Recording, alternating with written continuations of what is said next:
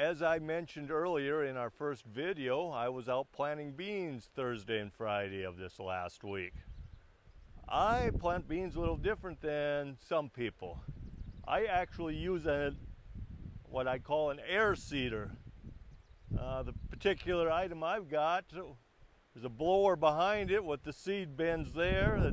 The seed feeds through all these tubes, ends up behind all these shovels, which are spaced out 6 inches apart, blow out the particular hole, lay it in behind the shovel, so depending on how deep I want to go, it seems to work out really nice for me. It's efficient, it's one shot and we're done.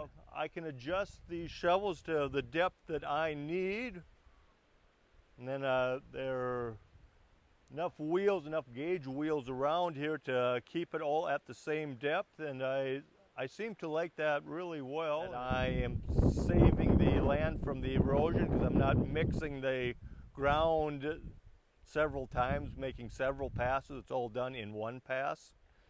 And that is one goal as being a farmer in my life, and to be environmentally friendly. So I hope you've learned something new about planting today.